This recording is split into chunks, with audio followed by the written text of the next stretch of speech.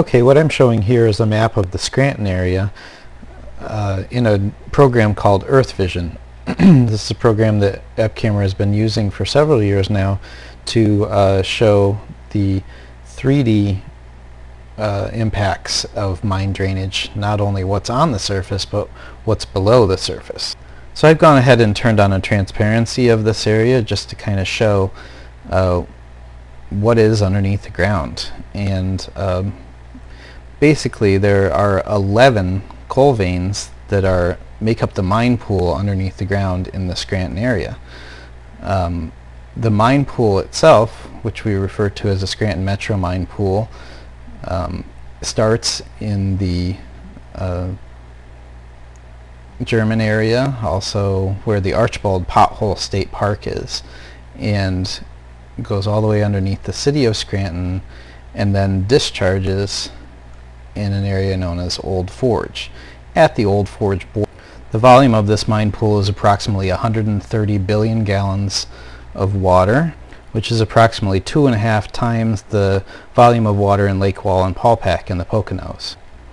The Old Forge borehole discharges at a rate of about 100 cubic feet per second, which is about 65 million gallons per day, into the Lackawanna River. And if you were to look at the Lackawanna River on Google Maps or an aerial photo, you'd see that the upper portion of the river is pretty clean and the lower portion is bright orange as it enters into the Susquehanna River. I'm going to go ahead and turn off this transparency so that we can see the underground mine pool a lot better.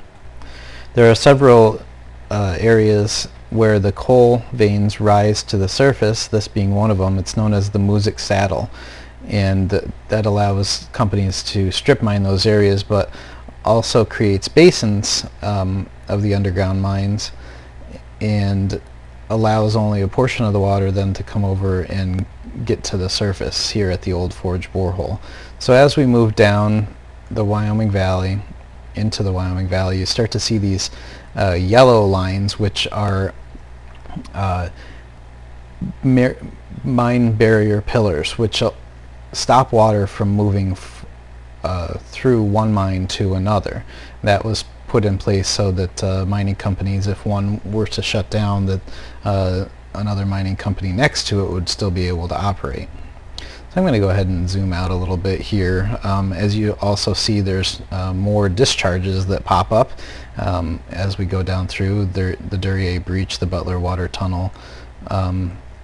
We're moving into the Wyoming Basin now, and you start to see other discharges, the Plainsville Outlet. I'm just going to move down here a little bit further so that we can take a look at one of the larger discharges in the Wyoming Valley, the Solomons Creek boreholes. And then as we continue to go down, I'm just going to zoom out so you can see kind of the vastness of this mine pool complex, the northern anthracite coal field. All combined, this area contains about 435 billion gallons of water, which is a little bit more than Cayuga Lake, which is the third largest finger lake in the upstate New York region. Okay, I'm going to quickly zoom into an area I've just recently cropped to be able to show you the actual coal veins themselves, the cross-section area. And EPCamera has painstakingly traced each one of these veins to show you exactly the thickness underneath the ground. So the depth of this basin is approximately negative 800 feet, and the top of it is approximately positive 500 in mean sea elevation. So that is approximately 1,300 feet of standing water. Now I'm going to go ahead and turn on that topo again so that you can see where we are. We're now in the Wilkes-Barre area, and underneath the river, the Susquehanna River, into Wilkes-Barre.